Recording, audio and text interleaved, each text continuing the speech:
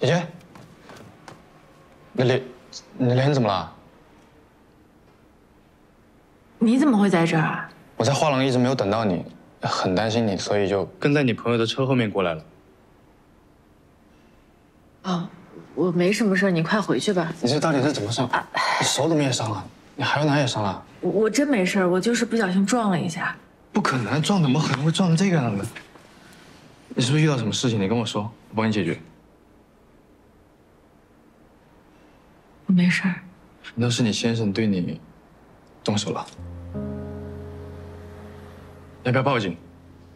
我带你去医院看一看。你们不要再来烦我了好吗？这是我的家事，跟你没有关系。是你的家事，跟我没有关系。但是请你一定要保护好你自己，只有保护好自己了，你才能保护好你爱的人。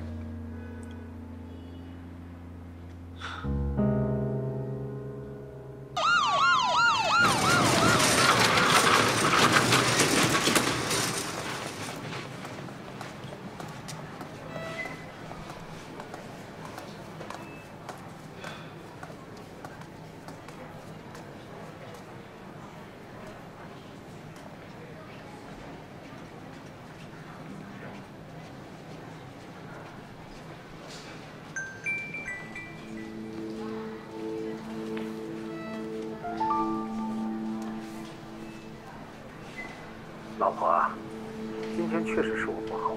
我今天一回来看见你带着孩子，你们俩准备要走，我当时心里很害怕，我以为你跟欣欣不要我了，所以我当时一时冲动才对你动了手。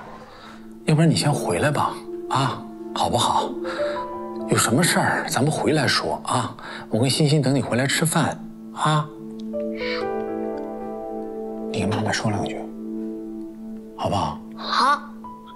哎，对了，妈妈，快回来！爸爸买了好吃的蛋糕，跟你回家一起吃。妈妈，你不要生气了，我就替你惩罚过爸爸了，也替你打过爸爸了。我和爸爸都很想你啊。妈妈，快回来吧。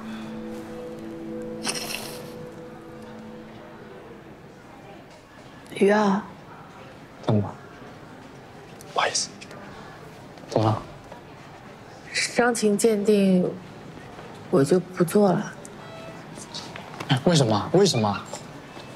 他都把你伤成这个样子了，这种事情发生了第一次，他就会有第二次。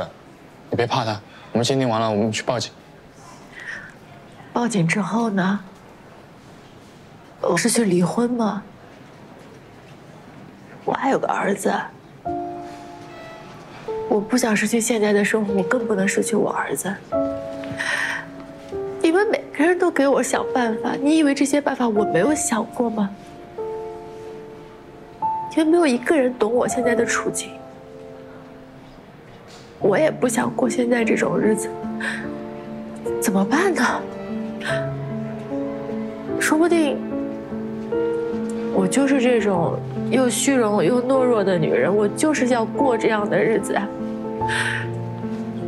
这是我的家事，你们就都别插手了吧。我知道，做决定很难。我也不是你，没有处在你的位置，经历你正遭受的事情。但是我很清楚一件事，那个在画廊里面吸引我的人，她不是一个懦弱、虚荣的女人。你很勇敢，你只是需要一点点时间。